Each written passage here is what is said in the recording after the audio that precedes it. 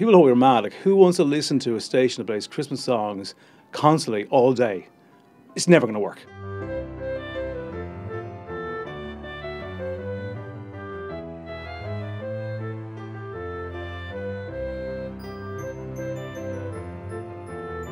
Organisation is crazy. It's like this mad roller coaster. It's like, hey, fantastic. Oh, damn, something's wrong with the fix something, to change something.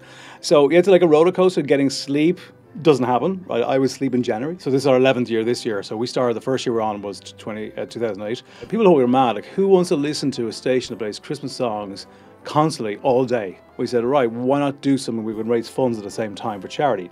So we weren't going to run a marathon. We weren't going to run, up a mountain and do cake sales. I can't make a cake. So we said, right, like, why don't we use our talent in radio to do a good radio station and then raise some funds at the same time? So every year we have a nominated charity. So, for example, this year's Temple Street Hospital, Children's Hospital. Our premier FM sponsor this year is Coca-Cola, Cadbury and Dunnes Stores. So they kind of help fund the station along with some other sponsors online and offline. So the funds we use then to run the station, which is great, which means 100% of all the donations we raise can go to the charity. So this year we're trying to raise enough funds, over €200,000, which will basically help over 1,000 babies and young children give the gift of life this year. So with the funds we raise this year, we're going to buy incubators and ventilators for Temple Street Children's Hospital. It's kind of grown from a few people in a hotel bedroom to now this kind of all year round premises the Ballsbridge Hotel give us, where we actually have a radio station here for use all year round, because we stream all year round.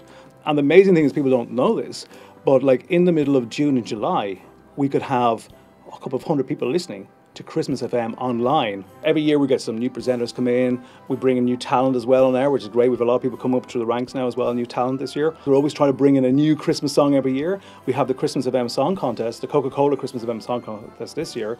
And that's about finding new talent, new artists, new singers, whether it's a cover song or an original. We try to bring new Irish talent in. So that's going to be new this year.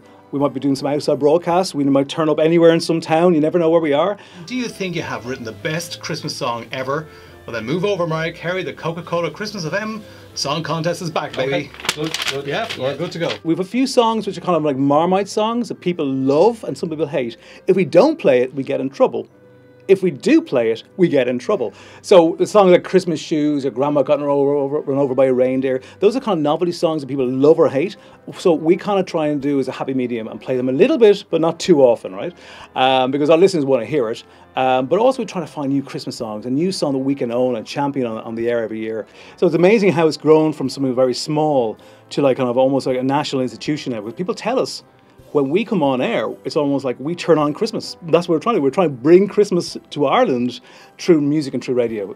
So that's what we do, yeah.